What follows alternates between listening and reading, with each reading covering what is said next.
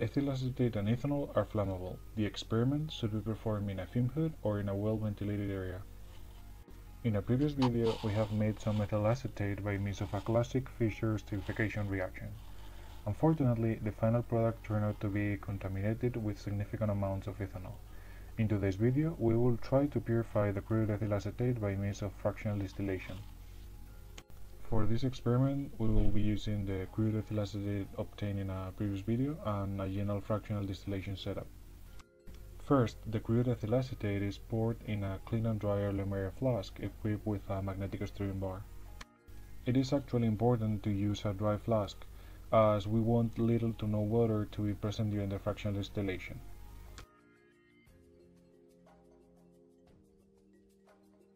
Then, a regular fractional distillation setup is assembled. This setup is actually the same used for simple distillation, except for the fact that a fractionating column is placed between the flask and the tea head. The solution is then heated up under constant stirring.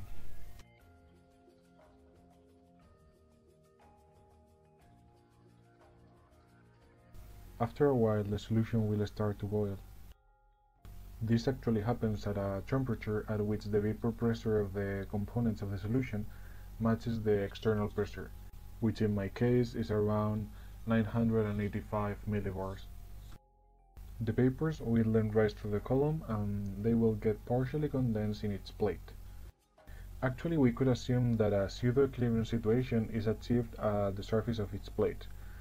This makes the vapor phase in equilibrium with the liquid one richer and richer in the most volatile species, whereas on the other hand, the liquid slowly becomes richer in the less volatile ones. And this is actually the working principle behind fractional distillation. The vapors will then rise all the way to the tea head and finally to the condenser. At this point, the thermocouple should give us a rating corresponding to the normal boiling point of either a pure substance or an isotope.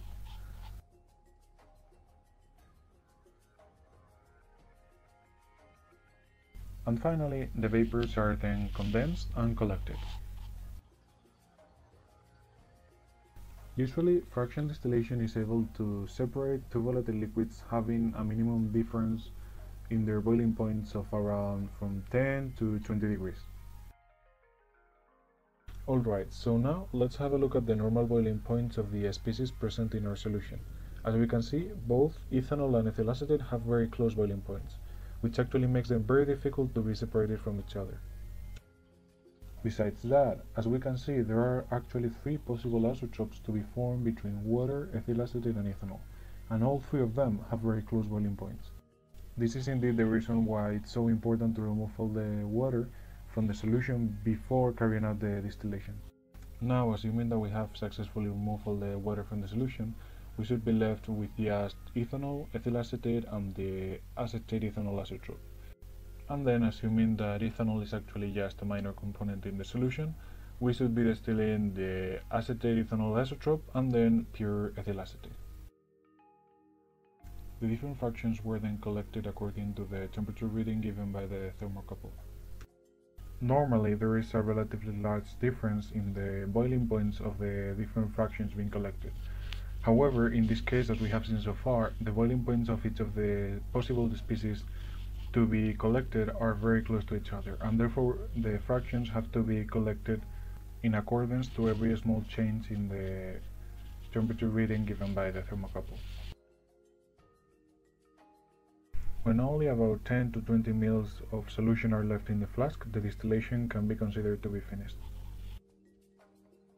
At the end, I've collected a total of 6 fractions, with boiling points ranging from 67 to 70 degrees. The first 4 fractions were actually pretty close to each other, having boiling points of around 68 degrees. On the other hand, fraction 5 has a slightly greater boiling point ranging from 69 to almost 70 degrees. The last fraction was the left solution in the flask, and as you can see it is slightly cloudy, which may indicate the presence of some water or ethanol in the solution. Alright, so now let's have a look at the Raman spectra of the first 4 fractions. As we can see, the four first fractions have a very similar Raman spectra, corresponding almost entirely to pure ethyl acetate. All the Raman peaks actually correspond to this molecule, except for the 880 Raman peak, which indicates that there is still some ethanol present within our product. Alright, now let's compare the Raman spectrum of fraction 5, shown in red, with that of fraction 4. Apparently, they are quite close to each other. However, if we zoom in this region, we can clearly see that in fraction 5 there is a relative increase on the intensity of the Raman peak associated with ethanol, and hence a decrease on the Raman intensity of the signal associated with ethyl acetate. And therefore we can conclude that fraction 5 is mainly ethyl acetate with a slightly more significant amount of ethanol present in it. These two Raman peaks are actually very significant to discriminate between ethyl acetate and ethanol. Let's have a look to the normal vibration modes of these molecules. As we can see, in the case of ethyl acetate, the Raman peak is probably associated with a carbon, oxy and carbon vibration mode.